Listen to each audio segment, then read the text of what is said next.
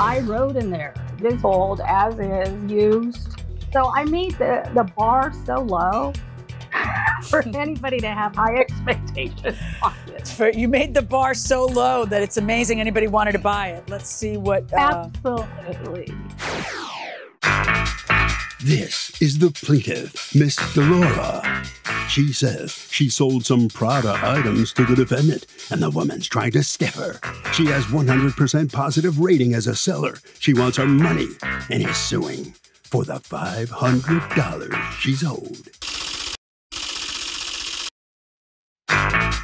This is the defendant, Ellen. She says the products she purchased weren't shipped properly, and when they arrived, the bottles of perfume leaked and they wouldn't spray correctly. eBay stepped in and refunded her money. This lady's stressing her out and she owes nothing.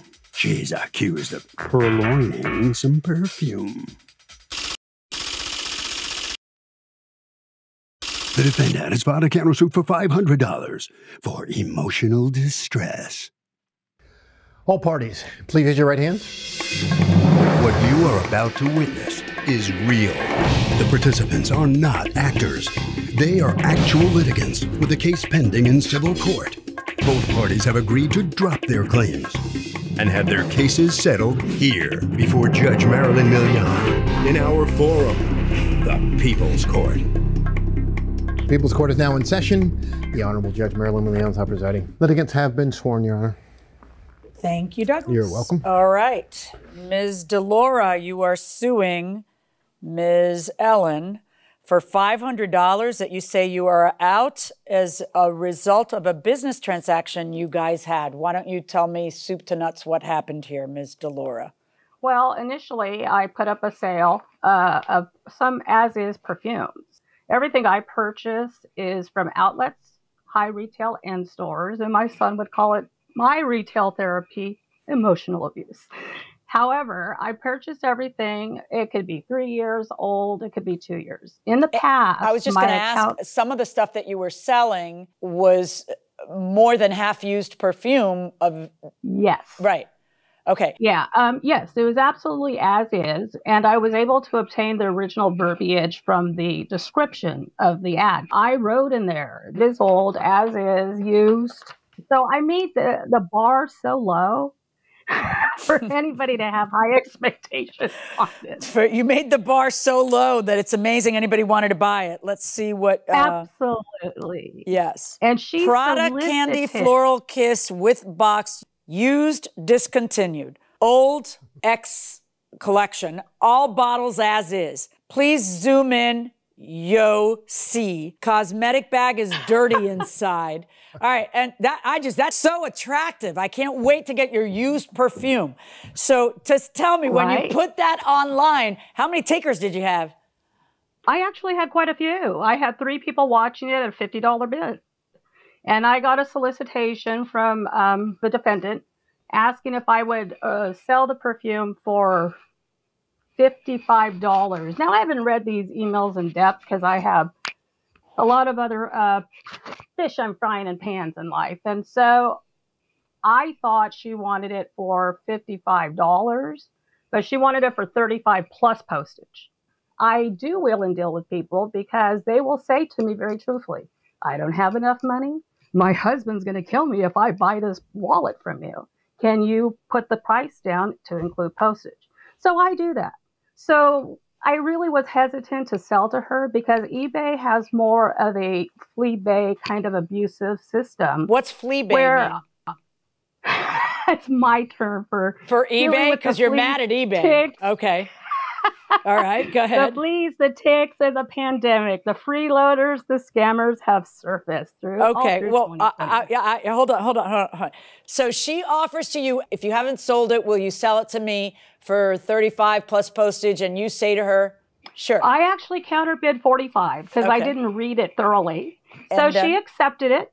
She paid, and I printed the label. Okay. So yeah, we were fine. Then everything is great. And then what happens? You ship it to her how? I don't know. Well, because all my ratings are 100% on every platform. It's all the same thing. Thanks for the packaging. Thanks for the extra gift. And I did include an extra gift. So I get an email saying not to be picky. I just remember the gist. Not to be picky, but there's juice missing out of a bottle. And I said, okay.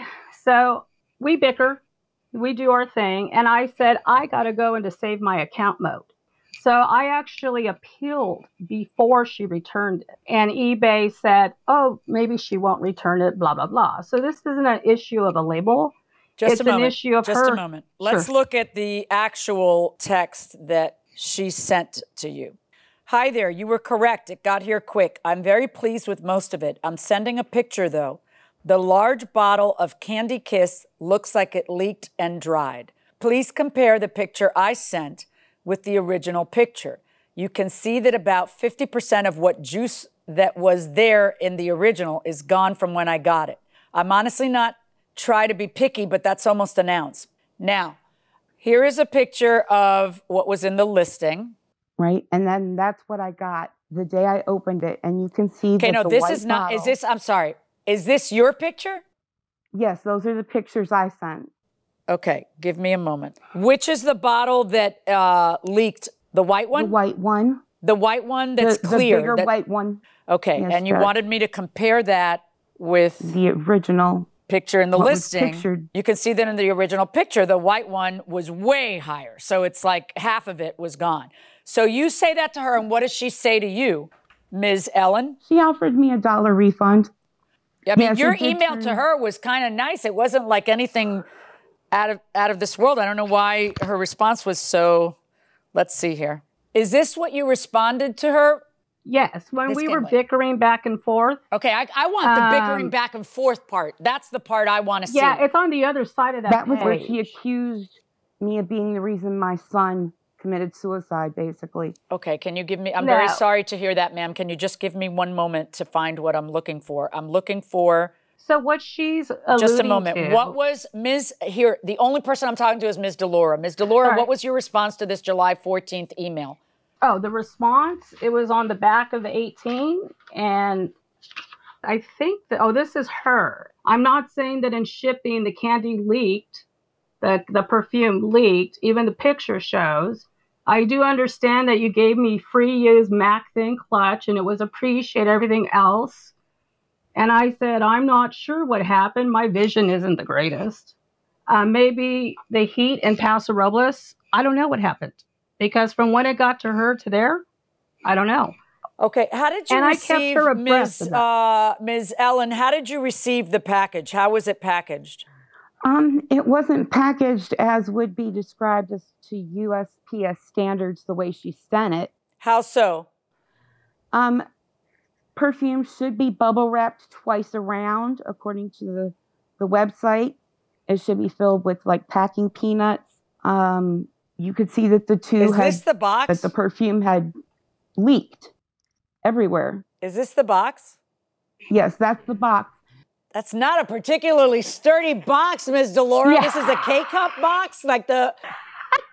I went to go purchase new packaging because that is not my MO at all. Well, but this time it was. So in any event, Ms. Ellen, what were you trying to achieve when you sent her the original email? Were you trying to get some money back and keep the rest of it? Because you said you were happy with the rest of it.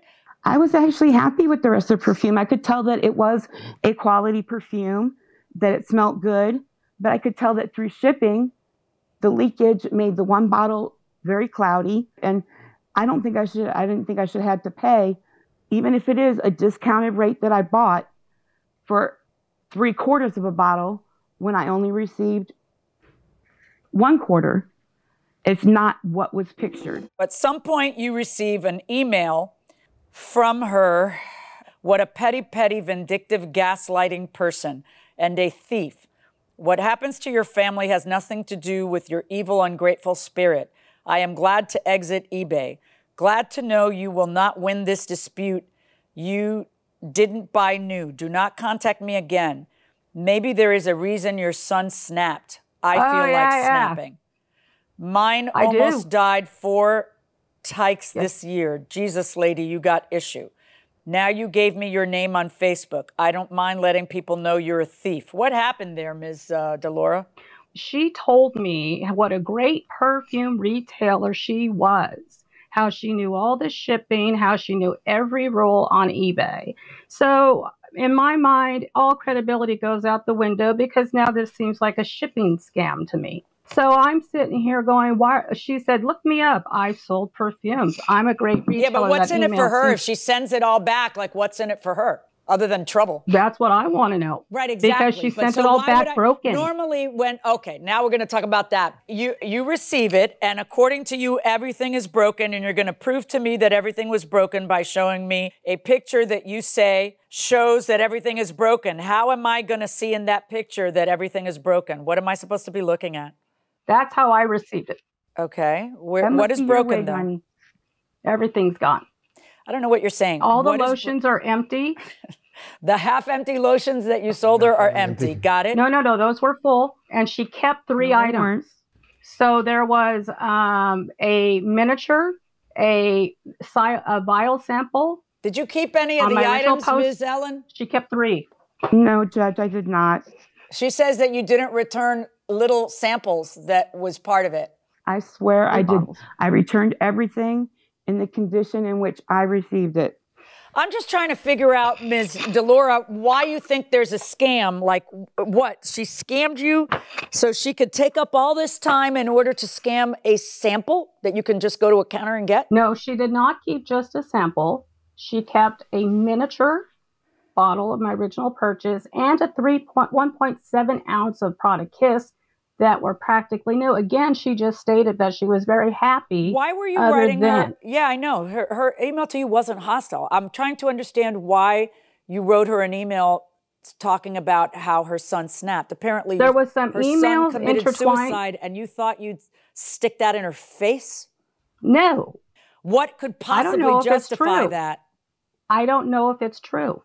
But why? Because she you obviously think it's true because you're saying to her, I can see that your son snapped, and I can see why your son snapped. So she went to my dead son's Facebook page and grabbed a picture of his dead father. Yes. And sent it to me.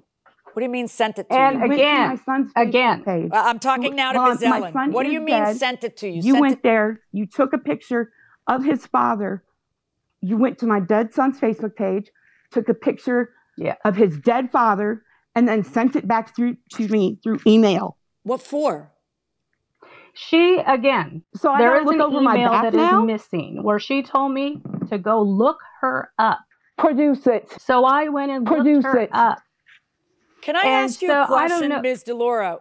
Why would you go to her deceased son's Facebook page? She told me to look her up. I'm sorry. And then take a picture of her deceased I don't even know who the person is. And then send it to her. So when I said to her why in would that you do that? email, I said, is this the person you're talking about? It is not good this is why you for you to tell people. This is why you what, Ms. Ellen? I said it's not good. This is why you should not. She said to me, with my dead ex-husband's picture, this is why you shouldn't share your information. Like showing to you that she could get to you? Exactly. No. Yes, why would you send that? Why would you? I saw it, and it says, this is why you shouldn't give share so much personal information. Why would you do that if not to sound threatening? I am an analyst. When she told me to look her up, I put on my Nancy Drew hat and wanted to know who I was dealing with. I found nothing of what she said about herself to be true. The only thing that popped up under her last name was a Facebook picture. I sent it to her. I didn't post it. I didn't blast it. I said, it's not good for you to give people your information because they can do this. Well, you were just trying to be helpful. You weren't trying to threaten. And I called eBay immediately. Can you tell me how it is that a $45 sale of used products, which I still can't get over, becomes a $500 lawsuit? Why would it be $500 now? For me, you ask. If she would have said straight with me, I don't have a lot of money. This is all I can afford. I'd like to keep it. That wasn't my situation. You're not going to shame me.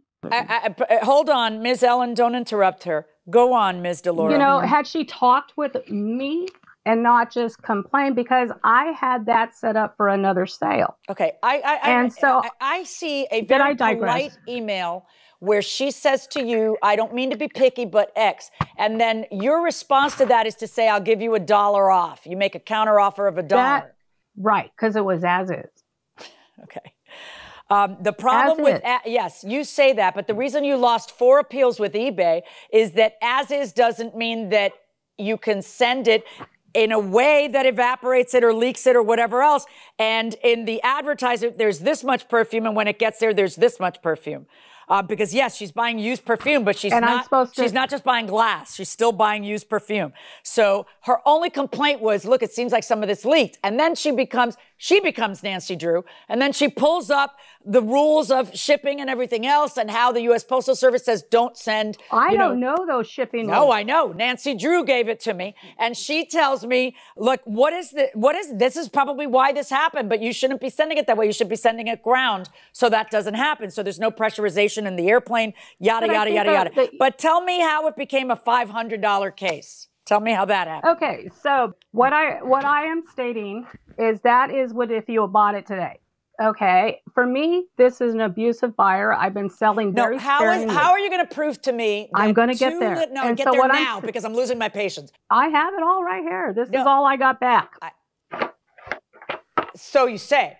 But how is it that that's valued at $108.50 when you valued it at $45 with shipping? I had written if punitive damages or anything like that does not apply, then if the full value of to stop this in the future. So for me, it may be black and white, and I could be totally wrong. See, here's the thing. You sold on a platform called eBay. And so that means that both of you agree that you're going to be controlled by eBay's rules. That is what happens when you sell on a platform.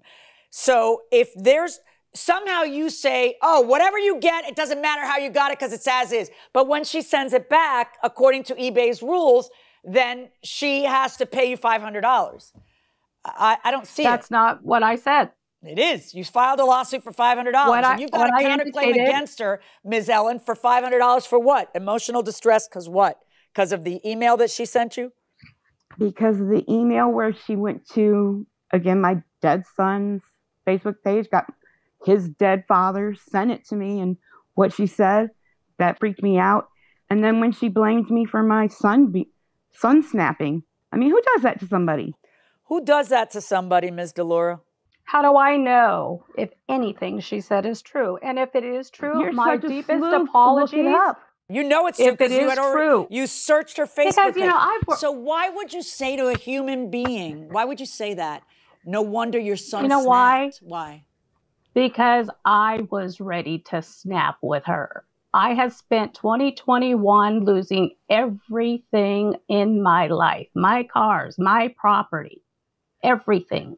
So I myself have tragedies in life. The initial email she sent. I just don't understand how that would ever justify you telling someone, no wonder your son killed himself. Because I didn't believe her.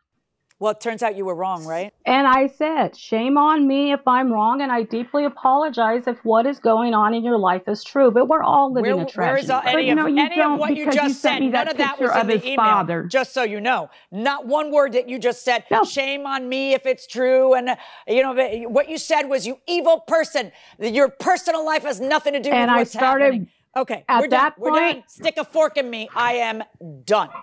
On your claim against Ms. Ellen, 0. This will be now the 5th time that someone tells you that. And on your claim against her for emotional distress, I understand what you are saying. Okay, I do. I understand that that is distressing. But I am not going to order her to pay you $500 for saying it. Her punishment is that she is humiliated. Okay? Not at all. Well, you should be. But I'm not. That does not really. The fact that you're not talks to your character, lady. She lied to me, and she kept my property. Yeah, verdict for Ms. Ellen on that claim. Thank you, Judge. Let's start with Ms. DeLaura. You filed for $500 against her. You did not prevail. What are you thinking now? How do you react? I understand what I said was mean if it was true, but does that justify someone breaking and keeping your property? In my mind, no. I'm lost out property and I had to pay $70 for it. Okay, well, I'm sorry, but you lose. Ellen, let me ask you. You lose too. What are you thinking? Honestly, I'm okay with it because it was never honestly about the money. I just wanted it to be known how this woman treated me and her character. So just to know that maybe she'll get a chance to sit back and look at this one day and realize how messed up it is all I really need. All right. Well, you made your point. Okay. You made your point. Very good. Harvey? Well, Doug, I got to say, this is an interesting case because really the judge had no jurisdiction because it was all mediated on eBay. It's sort of like an arbitration or a general mediation in a civil case that the forum for doing it is not small claims court. Marilyn, you ever go back to Astoria, maybe walk along Steinway Street? Yes, I remember years ago, maybe 10 years ago, my brother and I visited where our house was, and we're looking outside, and we call my parents, and we're asking them, did you put a fountain in between the two houses, your house and your neighbor's house? Right. And my mother's like, don't be ridiculous, that was years ago. We're not gonna remember anything like that. My father says, did it have a little bluebird on top of it? And we're like, yeah. He goes, yeah. SO and I did that because we wanted to be good neighbors. We didn't want a fence. So they put the fountain. It was like adorable. And then we walked around and it's like beautiful. Now there's firm bars and it's a really, it's not how it looked when I lived there. But Yeah, I like going back to my old neighborhoods too when I'm in Buffalo and I get a chance to see them. But it's kind of true that you can't step in the same river twice. Oh, I think you can step in it over and over. And it's changed, but all that, and you always do want to come back and visit because it kind of brings back the nostalgia. And you look at it and your first thought is always the same thing. That tiny thing, it seems so big. Everything shrunk, right? Everything shrunk. Everything got really small. Yeah, and you were smaller. This is the plaintiff, Sharon. She says she sold her golden retriever to the defendant, and he only paid her half the money he owes her. She instantly regretted selling her dog to the defendant and doesn't really even want the money he owes her. She wants her dog back. She's suing for $500, the amount owed or the return of the dog. This is the defendant, Bradley Noel. He says the woman threatened him, saying she was going to call a lawyer to get her dog back, and she was rejecting his payment of $500. His kids have bonded with this dog. There's no way he's giving it back to her. And if she doesn't want him to pay her the $500 he owes her, then he won't. He's accused of a doggy downer. All parties, please raise your right hands. Welcome back to the People's Court. Next case on the docket. The plaintiff says she is heartbroken that she sold her beloved dog to the defendant and she wants him back. But the defendant says there's no way he's giving the dog back because everyone is in love with him and a sale is a sale. It's the case of a real doggy downer. Thank you, Douglas. You're welcome. Okay, Ms. Sharon, you are suing Mr. Noel for $500 and your preference is that he return your dog to you. Tell me what happened. On August 13th, I sold my dog Geo for $1,000. What kind of dog was Geo? A golden retriever. And how old is Geo? Then he was six and a half months old. Why were you selling him? It's such a long story.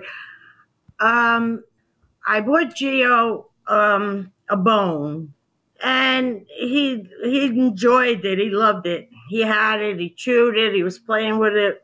That was Wednesday. Wednesday night, he woke me up, and he had diarrhea really bad. And I called the vet. I explained what had happened.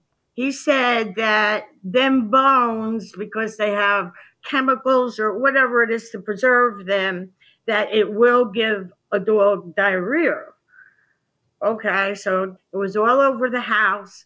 I was cleaning, shampooing the rug, washing, doing everything. My son called, because my son calls me every day. My son called and said, what's going on? I told him. Okay, then... Well, the dog's a lot of work. You're too old. You shouldn't be taking care of the dog. Can I ask you a question? How old are you? Sure. 70. And he thinks at 70 you're too old to take care of a dog? A puppy. said I should have got an older dog. A puppy's like having a baby, and it just was going on and on. At the moment, you agreed with him, didn't you? I didn't know what to do. I had called my daughter-in-law to tell her, because she has a dog, and to tell her, don't ever buy them bones. So then she says, well, you know, you're too old, you know, okay, you're having a puppy, it's like having Ms. a baby. Sharon, the bottom line is at some point you did agree with him, you just regret it, right? Sure, I did regret it. Okay. So then everything happened so fast. Within like a half an hour, Brad called to say he wanted to get Geo, and okay, I guess. So he came, he gave the $500. So the deal was that he would give you $500 on that day, and then he would pay you the other $500 by when? Next weekend. Okay. And what happens between the first $500 and the second $500? Nothing happened. Well, yeah, something happened. You regretted selling Geo. Oh, so then I text to say that I made a huge mistake. Pretty much, I had to come and get Geo. And she texted me back and said no.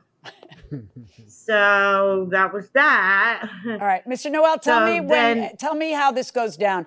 You buy the dog, and then you pay half, and then you're supposed to pay the other half by when? There was really no set date, but I told her that I would give her the other half either the week after from the purchase of the dog or the following week. Okay, and then what happens? You get a call a few days after you pick up the dog. First of all, you pick up the dog, you bring the dog home. How many kids do you have? I have two. I've got an 8-year-old and a 2-year-old. I mean, 3-year-old. All right, so you get the dog, and then you get a phone call a few days later from her saying, I've made a huge mistake. No, I get a couple text messages. She's giving me tips on how to care for the dog. She's telling me she's going to send me his allergy medication. And we're interacting pretty smoothly. And I could tell that she was going through some separation anxiety from the dog. And because I go through certain situations with the mother of my children, I know what it's like to be separated from your kid, because that's pretty much what the dog is. It's her kid, and now it's my third kid. So I made arrangements with her and I said that, you know, if you're feeling, you know, if you're comfortable and open to it, I can bring the dog to you all the way to Delaware, like once or twice a month, and he can spend a weekend with you.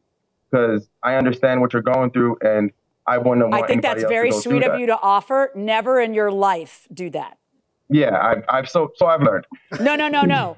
Even if she had said, that's a great idea, you would never in your life do that, because I get those cases when then the person doesn't return them. So you never in your life do that if you expect to see the dog again. All right, so go on.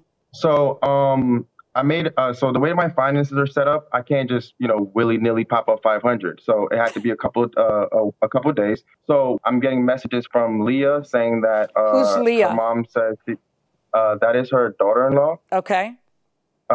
She's saying that she doesn't understand what's going on. Everything seems to have gone so smoothly, but her mother-in-law has instructed her not to accept any payments. All right. From that point on, it was to my understanding if she's not accepting any payments and she's, you know. Let's see the text on August 16th. Sophie. Who is Sophie to you? That is my girlfriend. I hope you understand. I know you will understand how I feel. I am heartbroken. All I do is cry. I made a huge mistake. Please, please, I need to get my boy back. I can't sleep, and all I did is cry. You only had him a few days. I'm sure you will get another puppy and love him the same. I will refund your deposit, and I will come pick him up. I'm so sorry, but I just can't go on without him. Please tell Brad I'm so sorry for any inconvenience. I would like to pick him up today. And then your girlfriend responds, I'm so very sorry, Sharon, but I have to say no. We're already very happy to have Geo, and we'd be absolutely devastated to part with him. Your family advertised your intent to rehome Geo on Facebook. We agreed on a deposit and another payment of $500 this week as full payment. As soon as you got back to us, we drove to Delaware to pick him up. We've been looking for a pup for months, and he immediately became part of our family. Giving him up would not only break my heart, but also the children's hearts. I'm really sorry you miss him, but we're not willing to give him up. Yeah, she regretted giving up the dog from gate. She called back. Her family offered her $5,000 to get the dog back, and $5,000? Yes, her son called back and said, "I will pay $5,000 to get this dog back." Oh my gosh! God bless him. Yeah, that's what I said, and you know, now you can you know, there's a little bit more to this. I just can't. You know, the only thing I'm sure of is that Gio is most loved. There's no question. There is love for Gio everywhere. So they offered you $5,000, not 500, but 5,000, and you said no because that would then break your children's hearts. My children and mine. My and baby yours. too. Oh, jeez. Oh, wow. Oh, wow. Oh, God bless your son. Your Honor, at that point, because my son said he would pay any price just to have me stop crying. I know. Your son loves you. He felt like the dog was too much for you. He gave you advice born out of love, and then he couldn't believe how that came back to bite him in the hind leg, and and then he just would do anything to erase your pain.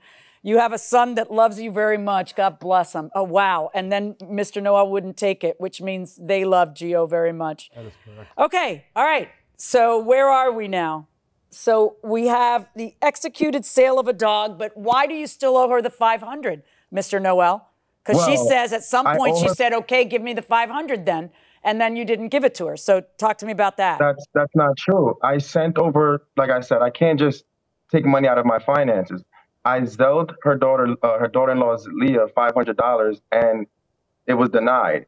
And so I looked at my messages, and I was like, "What's going on?" And she said, "I was advised not to accept any payment from you." Right. And I said, here's well, a text from the person you were dealing with. Hey there, I'm not sure what is going on. My mother-in-law told me to decline any payments. I don't know what you guys are going through. I don't want anything to do with it. She asked me to do her a favor and find somebody who wanted a dog. That's what I did. I made the post on Facebook. I told her I don't want to be involved in this. I'm extremely upset about it. I don't know what the problem is. And you explained she wants the dog back, but my family doesn't want to part with him. Yeah. Okay, but then now, why haven't, since then, all this stuff is going on in August. Since then, why haven't you paid the $500? I was called and told that she's taking me to court. Okay. I didn't. But you know you owe the $500, right? I told her. I said yes. I sent her a message and said I will make the $500 available to you once I have it. Yeah, but then she had to file a case because you didn't pay her. No, she filed the case because she was under the impression that she was going to get her dog back. When did she file the case? That's what she told me. She said, "I'm going to sue you for this dog." Yeah. And then once she started getting upset at me, I was like, well, I know I owe you this money. I want to give you this money, but why are you attacking me? She's stalking my house. She went around my house and told me what my property looks like. I was like, wait, say that again? I said she was around my property. She was like, I know what your house looks like. I'm like, why are you you're in another state. How did you even, I don't get it, but wait, I get it. Yes. Wait, so did you go to his property? No. After I did not get the money, I went to the police department and told them what happened. When I was leaving the police department, I was looking for my way back to the turnpike, and as I was passing, it said his street. I rode past it because I wanted to see. He said he had a fenced-in yard, and I wanted to see. I just rode past it and then went back on my way to the turnpike. Yeah, but how does he know that? I did. I was not stalking. Right, but how does he know that you even rode past it? Did you tell him, I know what your house looks like? Because I called him and told him. I went to the police department. I said, and they told me I had to go to Delaware. So that would mean you would have to come to Delaware to the court. He started screaming and yelling and said, I'm not coming to court in Delaware. My wife's not coming to court in Delaware. And my dog's not coming to court in Delaware. And I hope you make it to court. I said, are you threatening me? And he hung up the phone. That was the conversation. What I see is the deep, deep regret that she has, which you understand, that she didn't. Yeah. She wishes she didn't part with Gio. You, Mr. Noel, are 100% correct. It's a consummated sale, and I'm sorry that you have regrets, Ms. Sharon, but it's time for you to think about a different dog because you sold the dog and you don't get to go back on the contract. But you, Mr. Noel, also don't get to go back on the contract. So once you got sued, the right thing to do was send her the $500 and then just, figure it out after that. I mean, either way, I am not going to issue an order ordering Mr. Noel to return the dog to Miss Sharon. That's not going to happen. It is irrelevant that it's not in the best interest of the dog. It isn't, but I'm not even considering that because dogs are property in the eyes of the law. And this is a sale fair and square. But you've got to go, and the only reason the second part of the sale didn't happen is because you didn't let it happen, because you told her to deny the request, to deny the payment. It didn't happen. He didn't send the money. You're not listening to me. Your daughter-in-law sent him. But you have the thing from the bank. Yeah. He never tried to make a payment. I'm not sure what is going on. My mother-in-law told me to decline any payments. I said that after. No, it was after. Okay. It doesn't matter. Ms. Sharon, you are correct. You are owed $500. And I am ordering you, Mr. Noel, to pay the $500. Okay? Because it's inexcusable that then another 2 months passed. Because I got called to come here. Okay. I'm ordering you to pay her the $500. Verdict for the plaintiff, Absolutely. $500. Good luck, folks. Absolutely. You look great, by the way, Judge. You're raising you very nicely. Well, in a case, it ends up with probably everybody agreeing here. The plaintiff is going to get her $500 back. Mr. Noel is going to have to pay that. And I gather you're really willing to do it. Am I right, Mr. Noel? Absolutely. I told her I'd give her $500 as long as she stopped disrespecting me and having Karen moments for no reason. How is the dog now, by the way? The dog fitting in great with your family? Absolutely. The dog is fitting in amazing with the family. My sons love him. I love him. My girlfriend loves him. And we plan on being with him for a very, very long time. Well, good luck with him. Good luck with him. Ms. Sharon, let me ask you, you had him as a puppy. How long had you had him? 6.5 months. You really got attached to him. And I know we can all understand how you feel. What have you done since then to make yourself feel a little better? You're still missing the dog, I presume. I'm just missing my dog. Will you get another pup? I don't know. Well, look, I feel sorry for you. I really do, but good luck to you. Get another puppy. You know, puppies are full of love. Another one will help you out, seriously. You would agree with that, Harvey, wouldn't you? I mean, Doug, look, as sad as this is, the plaintiff sold the dog, and a sale is a sale. I mean, I hate to say this, but it is simply the law. The dogs are considered property, and once you sell it, it's gone for good. My advice, maybe the plaintiff can heal her heart by getting another puppy. That always seems to work in the end. What motivates you to work hard? I suppose in the early days of our careers would have been, raising the children. Right. Now it's that we raise 3 divas and they cost a lot of money. Right. But what motivates me to work hard on cases is the fact that every single case is the only case that person has in all likelihood, and it's really, really important to them. So, and they're interesting. You want to live up to it. You want to do your best for them, right? Right. Yeah, well, I used to think, I thought I had a really strong work ethic until I met you. And then it kind of shattered my illusions because you are relentless and you are a dynamo. You never, ever stop. That's not a good thing, though. Like, I used to think that was a compliment, and now I realize it's just like a malady, that it's 10:30 at night and I'm still trying to answer emails and do stuff. There's no wonder I can't sleep. That's a virtue, though. Nah, not really. It's a virtue for the rest of you.